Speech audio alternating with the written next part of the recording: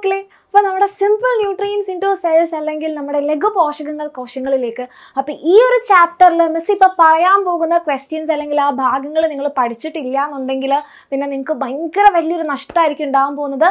എന്തിൻ്റെ കാര്യത്തിലാണെന്ന് പറഞ്ഞാൽ നിങ്ങളുടെ എക്സാം ടൈമിൽ എന്തായാലും ചോദിക്കുന്ന, നിങ്ങളുടെ എക്സാമിന് ഷുവർ ആയിട്ട് ചോദിക്കുന്ന ചില ഭാഗങ്ങളാണ് നമ്മൾ ക്വസ്റ്റ്യൻസിലൂടെ ഇന്ന് ഡിസ്കസ് ചെയ്യാൻ പോകുന്നത്.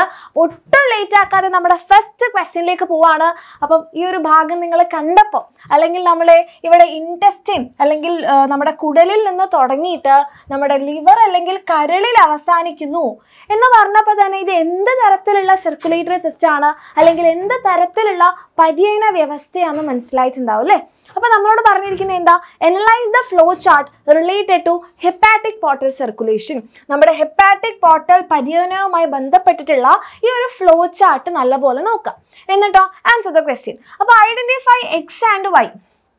എക്സും വൈ ഏതാണെന്ന് തിരിച്ചറിയാം. പരിപാടി കഴിഞ്ഞു. ഓക്കെ, അപ്പം ഇൻറ്റെസ്റ്റൈൻ കുടലിൽ നിന്ന് സ്റ്റാർട്ട് ചെയ്ത് നമ്മുടെ ലിവറിൽ അവസാനിക്കുന്ന, അപ്പം കുടലിൽ നിന്നുള്ള രക്തത്തിനെ നേരെ നമ്മളുടെ കരളിലേക്ക് ലിവറിലേക്ക് കൊണ്ടുപോകുന്ന ആ ബ്ലഡ് കാപ്പിലറി ഏതാണ് അല്ലെ ആ ബ്ലഡ് വെസൽ ഏതാണെന്നാണ് എക്സ് ചോദിച്ചിരിക്കുന്നത്. അത് കഴിഞ്ഞ് ലിവറിലെത്തി ലിവറിൽ നിന്ന് നമ്മുടെ ബ്ലഡിനെ വീന കാവ നമ്മുടെ മഹാസിരയിലേക്ക് കൊണ്ടുപോകുന്നു. ആരാണ്? അപ്പോൾ ഇവിടെ ഒരു അവയവത്തിൽ നിന്ന് ഒരു ഓർഗനിൽ നിന്ന് സ്റ്റാർട്ട് ചെയ്ത് മറ്റൊരു ഓർഗനിലേക്ക് അവസാനിക്കുന്ന തരത്തിലുള്ള വെയിൻസിനെയാണ് നമ്മൾ എന്ത് പറയുക? പോർട്ടൽ വെയിൻസ് എന്ന് പറയാം. അപ്പോൾ നമ്മുടെ ആൻസർ എന്താണ്? എക്സ് എന്ന് പറയുന്നത് ഏതാ മക്കളെ? എക്സ് എന്ന് പറയുന്നത് ഹെപ്പാറ്റിക് പോർട്ടൽ വെയിൻ ആണ്. Hepatic portal vein. Okay, hepatic portal സിര അല്ലെങ്കിൽ ഹെപ്പാറ്റിക് പോർട്ടൽ വെയിൻ ആണ്.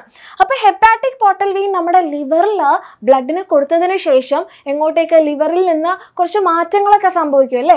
എന്തുകൊണ്ടാണ് ലിവറിൽ പോകുന്നതെന്ന് പറഞ്ഞാൽ ലിവർ എന്താണ്?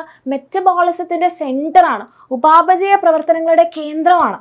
എന്ന് പറഞ്ഞാൽ നമ്മുടെ ഗ്ലൂക്കോസിനെ ഗ്ലൈക്കോജനാക്കി മാറ്റുക, അതുപോലെ തന്നെ ഫാറ്റി ആസിഡിൽ നിന്നും ഒക്കെ എന്തുണ്ടാക്കുക? എനർജി റിലീസ് ചെയ്യുക, ഡീടോക്സിഫിക്കേഷൻ, നമ്മുടെ എന്തെങ്കിലും ടോക്സിൻസ് ഒക്കെ റിമൂവ് ചെയ്യുക, ഇങ്ങനത്തെ എല്ലാ പരിപാടികളും നടക്കുന്ന സ്ഥലമാണ് നമ്മുടെ ലിവർ. ഓക്കെ, അപ്പോൾ ഇവിടെ നിന്ന് പിന്നെ വീന കവ മഹാസിരയിലേക്ക് രക്തം കൊണ്ടുപോകുന്ന ആരാണ്? സിമ്പിൾ, നമ്മുടെ hepatic vein.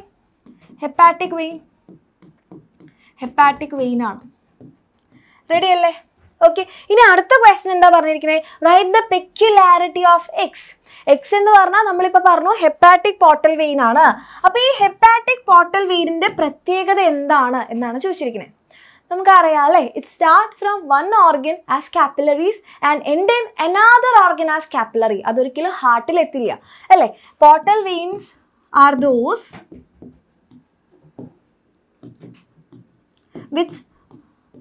which start from one organ as capillaries. ഒരു അവയവത്തിൽ കാപ്പിലറീസ് ലോമികകളായിട്ട് സ്റ്റാർട്ട് ചെയ്തിട്ട് and end in another organ as capillaries. മറ്റൊരു അവയവത്തിലാണോ അവസാനിക്കുന്നത് അതും എങ്ങനെ തന്നെയാണ്? കാപ്പിലറീസ് തന്നെയാണ്. അപ്പോൾ ഇവിടുത്തെ ഈ ഹെപ്പാറ്റിക് പോർട്ടൽ സിസ്റ്റത്തിൽ നമ്മുടെ സ്മോൾ ഇൻറ്റെസ്റ്റൈൻ കുടലിൽ നിന്ന് തുടങ്ങിയിട്ട് എവിടെ അവസാനിക്കുകയാണ്? ലിവറിൽ അവസാനിക്കുകയാണ്.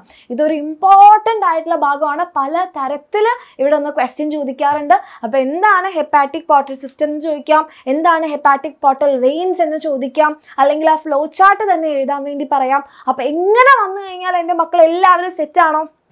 ഓക്കെ, അപ്പോൾ പോർട്ടൽ വെയിൻസ് എന്താണെന്ന് ചോദിച്ചു കഴിഞ്ഞാൽ ആൻസർ ഇവിടെ കിട്ടി. ഓക്കെ, ഒരു അവയവത്തിൽ അല്ലെ ഒരു ഓർഗനിൽ നിന്ന് സ്റ്റാർട്ട് ചെയ്യുകയാണ്, കാപ്പിലറീസ് ആയിട്ട് സ്റ്റാർട്ട് ചെയ്ത് മറ്റൊരു ഓർഗനിൽ അവസാനിക്കുമ്പോഴും they are still capillaries. Okay, അങ്ങനത്തെ വെയിൻസിനെയാണ് പോർട്ടൽ വെയിൻസ് എന്ന് പറയാം. ഇവിടെ ലിവറും സ്മോൾ ഇൻറ്റെസ്റ്റിനും ഇൻവോൾവ് ആയിട്ടുണ്ട്, ലിവറിലേക്കാണ് പോകുന്നത്, അതുകൊണ്ട് ഹെപ്പാറ്റിക്. സിമ്പിൾ. ഓക്കെ, ഇനി ഈ ഒരു ഫ്ലോ ചാർട്ട് കൂടി നോക്കി വെക്കുക, ഇമ്പോർട്ടൻ്റ് ആണ്. ഇനി നമ്മളുടെ അടുത്ത ക്വസ്റ്റ്യൻ അഗെയിൻ ഇവിടെ നമുക്കൊരു ഗ്രാഫാണ് തന്നിട്ടുള്ളത്. അപ്പോൾ ഇവിടെ നമുക്ക് മലയാളത്തിലുള്ള ക്വസ്റ്റ്യനിൽ ഈ ഗ്രാഫ് മിസ് ഒന്ന് കുറച്ച് ക്ലാരിറ്റിയിൽ ഇവിടെ നിങ്ങൾക്ക് വേണ്ടി വരച്ചിട്ടുണ്ട്. അപ്പോൾ മലയാളം മീഡിയത്തിലുള്ള ആൾക്കാരും ഇംഗ്ലീഷ് മീഡിയത്തിലുള്ള ആൾക്കാരും ഈ ഒരു ഗ്രാഫ് നോക്കാം. ഓക്കെ, അപ്പോൾ ഇവിടെ ഈ പച്ച കളറിൽ കാണിച്ചിരിക്കുന്നത് എന്താണെന്നറിയാവോ? ഈ പച്ച കളറിൽ കാണിച്ചിരിക്കുന്നത് സിസ്റ്റോളിക് പ്രഷർ ആണ് കേട്ടോ. Systolic pressure. ആൻഡ് ഇവിടെ ഈ നീല കളറിൽ കാണിച്ചിരിക്കുന്നതാണ് നമ്മളുടെ ഡയസ്റ്റോളിക് പ്രഷർ. ഓക്കെ, എന്നിട്ട് നിങ്ങൾ ആ വാല്യൂ ഒക്കെ ഒന്ന് നല്ലപോലെ നോക്കുക. പച്ചയും അതുപോലെ തന്നെ നീലയുടെയും വാല്യൂസ് ഒക്കെ നോക്കാം. ഫസ്റ്റ് ക്വസ്റ്റ്യൻ എന്താ? Which person is having normal blood pressure? സാധാരണ രക്തസമ്മർദ്ദം ഇതിൽ ആർക്കാണുള്ളത്? നോക്കിയാൽ മക്കൾ, എ ആണെങ്കിൽ നമ്മുടെ സിസ്റ്റോളിക് ബ്ലഡ് പ്രഷർ എന്ന് പറയുന്നത് എക്ക് 120 ആൻഡ് ബിക്ക് എത്രയാണ്? ഡയസ്റ്റോളിക് 80 ആണ്. ഈ ബി എന്ന് പറയുന്ന പേഴ്സണിൽ ഇത് തന്നെ ഉണ്ട് 160 ആൻഡ് ഡയസ്റ്റോളിക് പ്രഷർ എത്രയാണ്? 120. ഓക്കെ, ഇനി സീനെ നോക്കുകയാണെങ്കിലോ ഇതിന് 80, സിസ്റ്റോളിക് 80 ആൻഡ് ഡയസ്റ്റോളിക് എത്രയാണ് പറഞ്ഞിരിക്കുന്നത്? 60 ഉള്ളൂ അല്ലേ? അപ്പൊ ഇതിൽ നമുക്കറിയാം സിസ്റ്റോളിക് ബ്ലഡ് പ്രഷർ എത്രയാണ് വേണ്ടത്, ഡയസ്റ്റോളിക് ബ്ലഡ് പ്രഷർ എത്രയാണ് വേണ്ടത്. അപ്പൊ നിങ്ങൾക്ക് വാല്യൂ കണ്ടിട്ട് ആരുടെയാണ് നോർമൽ ആയിട്ട് തോന്നണേ? ഒരു സംശയം വേണ്ട അല്ലേ? നമ്മുടെ എക്കാണ് നോർമൽ ബ്ലഡ് പ്രഷർ ഉള്ളത് അല്ലേ? എ എന്ന് പറയുന്ന പേഴ്സൺ ആണ് normal blood pressure, that is 120/80 mmHg. ബിയുടെ സംഭവം എന്താ? ബിക്ക് കൂടുതലാണ്. 120 വേണ്ട സ്ഥാനത്ത് 160, 80 വേണ്ട സ്ഥാനത്ത് 120, കൂടുതലാണ്. ആൻഡ് സിക്ക് ആണെങ്കിലോ 120 വേണ്ട ഭാഗത്ത് എത്രയേ ഉള്ളൂ? 80 ഉള്ളൂ. ആൻഡ് 80 വേണ്ട സ്ഥാനത്ത് 60 ഉള്ളൂ, കുറവാണ് അല്ലേ? ഇനി മെൻഷൻ ഹിസ് ബ്ലഡ് പ്രഷർ, നമ്മൾ അത് മെൻഷൻ ചെയ്തിട്ടുണ്ട്. And mention the person having high blood pressure. ഇത് ഇതിന്റെ കൂടെയുള്ള ക്വസ്റ്റ്യൻ ആണ് കേട്ടോ. ആർക്കാണ് നോർമൽ ബ്ലഡ് പ്രഷർ ഉള്ളത്, അയാളുടെ രക്തസമ്മർദ്ദ നിരക്ക് പറയുക. അപ്പൊ ആർക്കാണ് നോർമൽ ഉള്ളത്? എക്കാണ്, അത് നമ്മൾ പറഞ്ഞു. ഇനി ബി പാർട്ടിന്റെ ക്വസ്റ്റ്യൻ എന്താ മക്കളെ? Mention the person having high blood pressure. Write any 2 changes that is to be made in his lifestyle. ഇതിൽ ഏറ്റവും കൂടുതൽ രക്തസമ്മർദ്ദ നിരക്കുള്ള ആൾ ആരാണെന്ന് പറയാം. 3 ആൾക്കാരാണുള്ളത്. അതിൽ ആർക്കാണ് രക്തസമ്മർദ്ദ നിരക്ക് കൂടുതലുള്ളത്? ആൻഡ് അദ്ദേഹത്തിന് അത് കുറച്ച് നോർമൽ ആക്കാൻ വേണ്ടിയിട്ട് അദ്ദേഹത്തിൻ്റെ ജീവിത ശൈലിയിൽ, ലൈഫ് സ്റ്റൈലിൽ എന്തൊക്കെ മാറ്റം വരുത്തുന്നത് നിങ്ങൾ സജസ്റ്റ് ചെയ്ത് കൊടുക്കുക.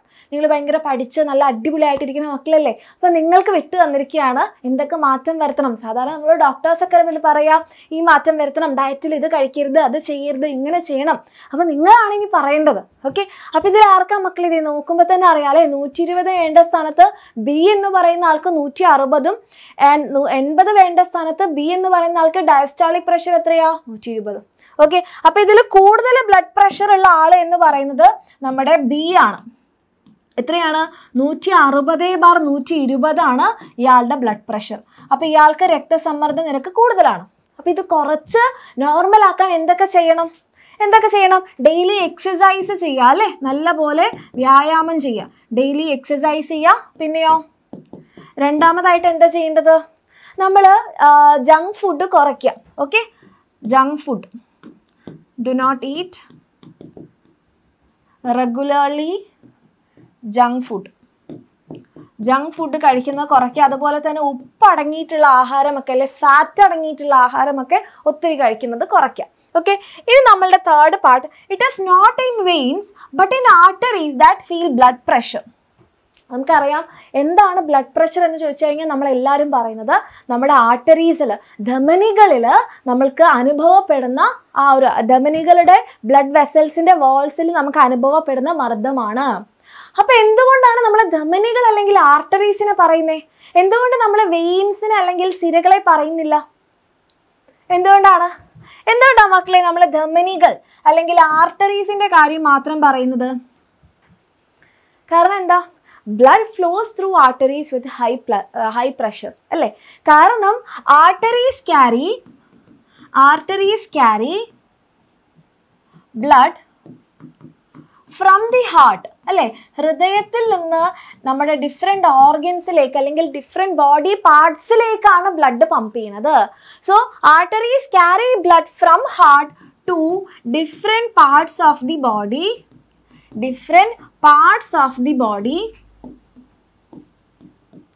Or different organ. ഒന്നുകിൽ ശരീരത്തിൻ്റെ വിവിധ ഭാഗങ്ങളിലേക്ക് അല്ലെങ്കിൽ ശരീരത്തിൻ്റെ വിവിധ അവയവങ്ങളിലേക്കാണ് എന്ത് ചെയ്യുന്നത്? നമ്മുടെ ആർട്ടറീസ് ക്യാരി ചെയ്യുന്നത്. അപ്പോൾ ഇവിടെ നമ്മുടെ ഹൃദയത്തിൽ നിന്ന് പുറത്തേക്ക് പോകുന്നതായതുകൊണ്ട് തന്നെ ഈ ബ്ലഡ് വെസൽസിൽ എന്തായിരിക്കും? ഹൈ പ്രഷർ ആയിരിക്കും ഫീൽ ചെയ്യുന്നത് അല്ലേ? പിന്നെ വേറൊരു കാരണം കൂടി ഉള്ളത് എന്താണ്? ആർട്ടറീസിലൂടെ ഒഴുകുന്ന ബ്ലഡ് എന്താണ്? Blood in arteries flow with high pressure and speed. High pressure, ഉയർന്ന മർദ്ദത്തിലും വേഗതയിലുമാണ്. അതുകൊണ്ടാണ് നമ്മൾ എന്ത് ചെയ്യുന്നത്? നമുക്ക് ബ്ലഡ് പ്രഷർ ഫീൽ ചെയ്യുന്നത് നമ്മൾ ആർട്ടറീസ് എടുത്തത്. ഓക്കെ, അപ്പോൾ അത് നമ്മുടെ മലയാളം മീഡിയത്തിലുള്ള മക്കൾക്ക് വേണ്ടിയിട്ടുള്ള ആൻസർ മിസ് ഇവിടെ എഴുതി വെച്ചിട്ടുണ്ട് കേട്ടോ. എ എന്ന് പറയുന്നതാണ് normal blood pressure, systolic pressure 120 and diastolic pressure എത്രയാണ്? നമ്മുടെ 80 mmHg-യുമാണ്. ഇനി രണ്ടാമതായിട്ട് നമ്മൾ പറഞ്ഞ ഇതിൽ ആർക്കാണ് ഉയർന്ന രക്തസമ്മർദ്ദം ഉള്ളത് അല്ലേ? നമ്മുടെ ബി എന്ന് പറയുന്ന പേഴ്സൺ ആണ് എന്തുള്ളത്? ഉയർന്ന രക്തസമ്മർദ്ദം ഉള്ളത്. അദ്ദേഹത്തിന് എത്രയായിരുന്നു? 120/120 ആയിരുന്നു. 120 വേണ്ട സ്ഥലത്ത് 160, അതുപോലെ തന്നെ 80 വേണ്ട സ്ഥലത്ത് 120. അപ്പോൾ ഇദ്ദേഹത്തിന് ഇത് മാറ്റാൻ വേണ്ടിയിട്ട് നമുക്ക് എന്തൊക്കെ ആരോഗ്യശീലങ്ങളാണ് പറഞ്ഞു കൊടുക്കാൻ പറ്റുക? വ്യായാമമൊക്കെ ചെയ്യുക, ജങ്ക് ഫുഡൊക്കെ കുറയ്ക്കാം. ഇനി എന്തുകൊണ്ടാണ് നമുക്ക് ധമനികളിൽ ഈ രക്തസമ്മർദ്ദം അനുഭവിക്കാൻ കഴിയുന്നതെന്ന് വെച്ച് കഴിഞ്ഞാൽ, ധമനികളാണ് ഹൃദയത്തിൽ നിന്ന് മറ്റുള്ള ഭാഗത്തേക്ക് രക്തം കൊണ്ടുപോവുക. അതുപോലെ തന്നെ ഈ വെസൽസിലൂടെ ഒഴുകുന്ന ബ്ലഡ് ഹൈ സ്പീഡിലും പ്രഷറിലും ആയിരിക്കും. ഓക്കെ മക്കളെ, അപ്പോൾ ഈ ഒരു ഭാഗം നിങ്ങൾക്ക് നല്ല അടിപൊളിയായിട്ട് മനസ്സിലായി. ഞാൻ ഈ ഒരു കോൺസെപ്റ്റ് ക്ലിയർ ആയെന്ന് വിചാരിക്കുന്നു. ബ്ലഡ് പ്രഷർ കൂടിയാൽ ഹൈപ്പർ ടെൻഷൻ, കുറഞ്ഞാൽ ഹൈപ്പോടെൻഷൻ. ഇത് ഇമ്പോർട്ടൻ്റ് ആണ്. ഇനി നമുക്ക് ഏറ്റവും ഇമ്പോർട്ടൻ്റ് ആയിട്ടുള്ളൊരു ടോപ്പിക്കാണ് നമ്മളുടെ ഹ്യൂമൻ ബോഡിയിൽ എങ്ങനെയാണ്, നമ്മുടെ മനുഷ്യ ശരീരത്തിൽ എങ്ങനെയാണ് രക്തം എല്ലാ ഭാഗത്തേക്ക് എത്തുന്നതൊക്കെ നമ്മൾ മനസ്സിലായി അല്ലേ? അതുപോലെ നമ്മുടെ പ്ലാന്റ്സിലും അതുപോലെ തന്നെ സസ്യങ്ങളിലും എന്ത് ചെയ്യുന്നുണ്ട്? ഈ ഒരു നമ്മുടെ വാട്ടറും മിനറൽസും അതുപോലെ തന്നെ ഫുഡും എല്ലാ ഭാഗത്തേക്കും എത്തിക്കുന്നുണ്ട് അല്ലേ? അപ്പോൾ നമ്മളോട് പറഞ്ഞിരിക്കുന്നത് observe the figure and right answers for the questions. Identify A and B. ഇവിടെ നമുക്ക് 2 ആൾക്കാരെ തന്നിട്ടുണ്ട്. അപ്പോൾ ആരാണ് ഇതിൽ എ, ആരാണ് ഇതിൽ ബി? അപ്പോൾ ഈ പിക്ചർ നിങ്ങൾക്ക് അത്ര ക്ലാരിറ്റി ഉണ്ടാവില്ല, പക്ഷെ നിങ്ങളുടെ ക്വസ്റ്റ്യൻ പേപ്പറിൽ നല്ല ക്ലാരിറ്റി ഉണ്ടാവും കേട്ടോ. അപ്പോൾ ഇവിടെ നമുക്ക് ഇങ്ങനെ മിസ് ഒരു ക്ലൂ തരാം. ഇവിടെ ഇങ്ങനെ പോഴ്സ് ഉണ്ട്. ഓക്കെ, ഇതും കുഴലാണ്, ഇതും കുഴലാണ്, പക്ഷെ എന്തില്ല, ഇതിന് പോഴ്സ് ഉണ്ട്. അപ്പോൾ ഇത് ആരാണ്? എ അല്ലേ? ഇത് നമ്മളിങ്ങനെ കുഴലുകൾ പോലെയുള്ളത്. ഇവിടെ ഇങ്ങനെ പോഴ്സ് ഉള്ള കുഴലുകൾ, സീവ് പോഴ്സ് ഉണ്ട്, സീവ് പ്ലേറ്റ്സ് ഉണ്ട്. അപ്പൊ ബി എന്ന് പറയുന്നത് നമ്മുടെ ഫ്ലോയം ആണ്, ഫ്ലോയം വെസൽസ് അല്ലെങ്കിൽ ഫ്ലോയം ടിഷ്യൂസ് ആണ്, ഫ്ലോയം ടിഷ്യൂസ്. ആൻഡ് എ എന്ന് പറയുന്നത് നമ്മുടെ സൈലം ടിഷ്യൂസ് ആണ്, സൈലം ടിഷ്യൂസ്. ഇനി അടുത്ത നമ്മളോട് എന്താ പറയുന്നത്? Mention the function of A. എയുടെ ഫംഗ്ഷൻ എന്താണ്? അപ്പൊ ഇവിടെ നമ്മൾ പറഞ്ഞു എ എന്ന് പറയുന്നത് നമ്മുടെ സൈലം ടിഷ്യൂസ് ആണ്. സൈലം ടിഷ്യൂസിന്റെ ഫംഗ്ഷൻ എന്താണ്? റൂട്ടിലുള്ള വാട്ടറും മിനറൽസും എല്ലാം നമ്മുടെ പ്ലാന്റ്സിന്റെ എല്ലാ ഭാഗത്തേക്കും, മെയിനായിട്ട് ലീവ്സിലേക്ക് എത്തിക്കാം. കാരണം ലീവ്സിലല്ലേ ഫോട്ടോസിന്തസിസ് നടത്താം. സോ എന്താണ്? Conduct water and minerals from root two leaves.